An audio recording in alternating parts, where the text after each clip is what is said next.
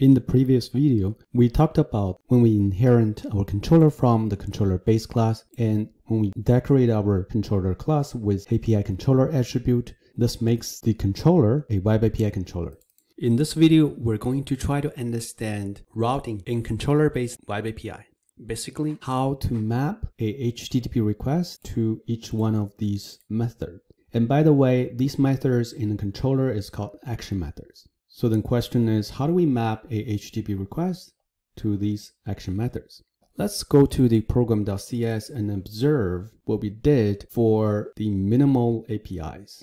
What we did was we used the map methods and also we specify the URL. We also, of course, specify the verbs. For controllers, it is very similar, but instead of using these map plus verb functions, we use map controllers.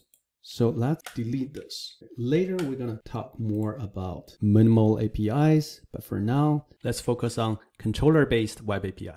So instead of using map get, map put, map delete, map post, we're going to use app.map_controllers. Okay. So this will help us to map the HTTP request to controllers. Right? And the second thing in the minimum API is that we specify the URL. So where do we specify the URL in controllers? Let's actually go to the controller class. And here we can use the attribute. And this is called attribute routing. We can say that we're routing to this URL, shirts, and we're mapping this shirts to this particular action method. And of course, the third thing we also need to specify is the verb. This is a HTTP GET. So we covered three things that minimal API covered. First of all, we used map controllers. So this map the HTTP request to our controllers. Secondly, we specify the URL just above the method, right? So that the web API framework knows that we're going to map this URL to this action method. And then we specify the verb, right? All those things that we did in the minimal API, we're doing them here just above the method. And then the same thing here for the get shirts by ID.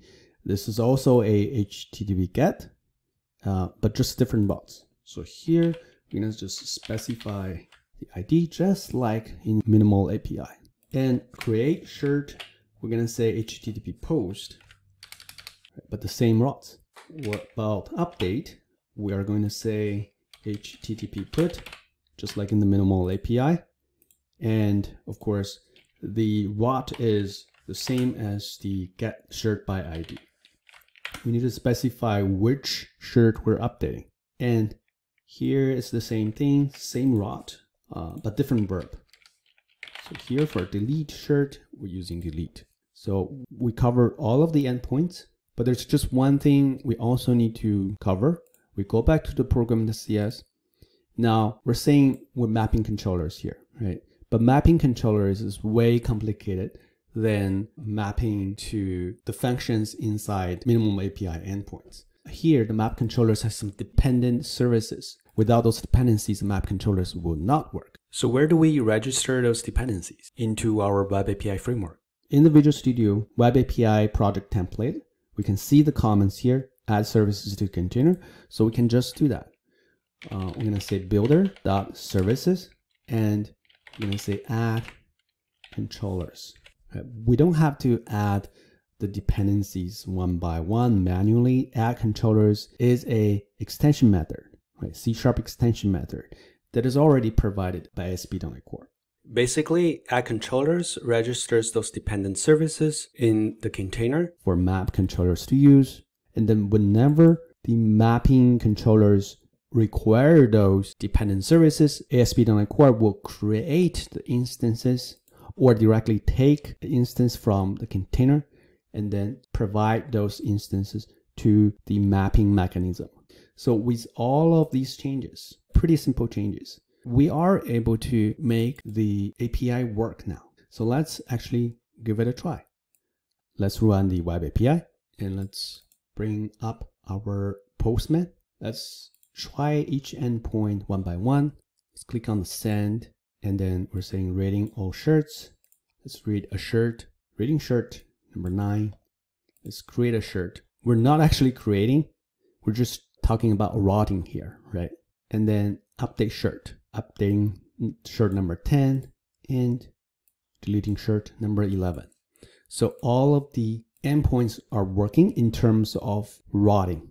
So that's actually the first way to route, right? Basically mapping HTTP requests to action methods in controllers.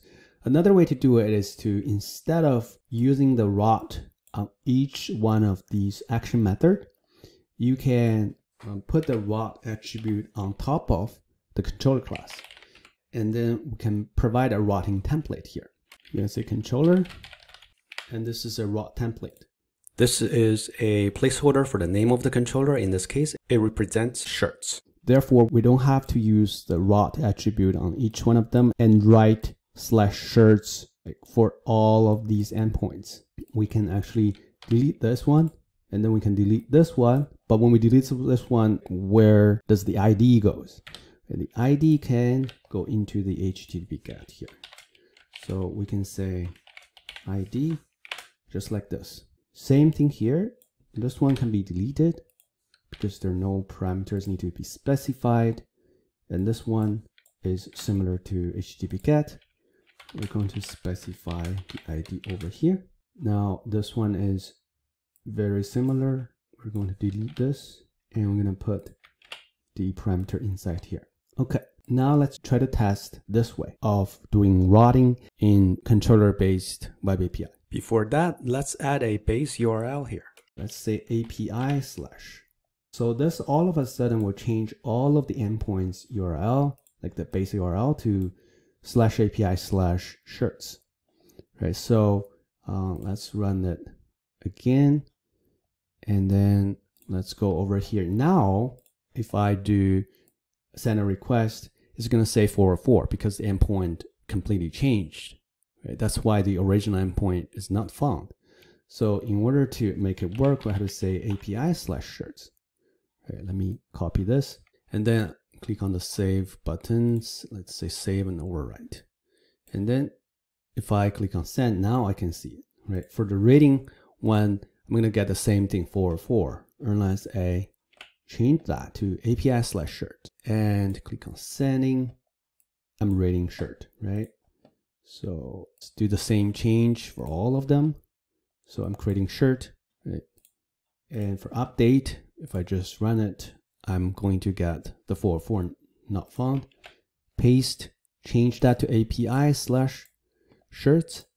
Now I get my result. Last but not least, we're testing the delete endpoint. Again, we're getting 404. Now we use API/shirts. Now I get deleting shirt number 11.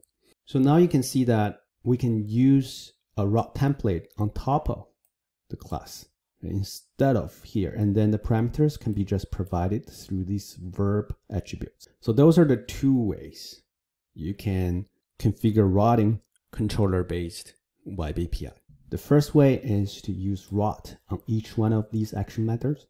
And the second way is to provide a route template on top of the controller and then provide the parameters through the verbs. Okay, that's everything I want to cover in this video, and I'll see you in the next one.